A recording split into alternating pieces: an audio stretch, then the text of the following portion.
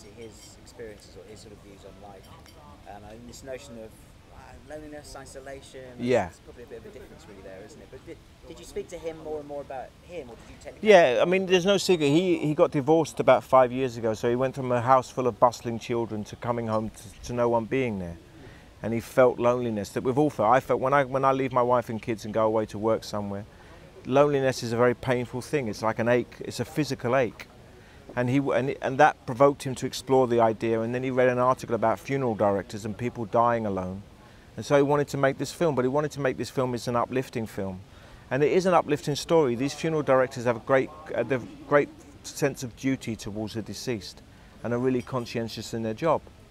And I knew that it was a very unique idea. I've never seen a film like this made before. And when an opportunity came for me to do it and to play the lead, and I thought, I want to do unique jobs, and also I want to do jobs about London that are unique.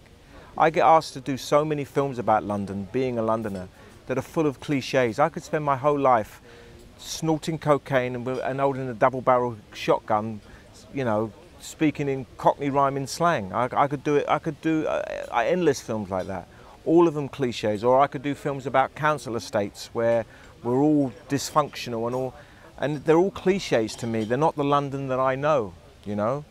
They're the surface level of London, and this film goes beyond that. It goes deeper than that. It tells a very unique story of London, very unique aspect of London, and so this is one I chose to do. I avoid films about London like the plague, to be honest with you. That's why I'm always off somewhere else rather than in London. But this I chose to do because I also feel this is very much like a European film. This is made by an Italian in London, so it has a very unique perspective on it. Every time I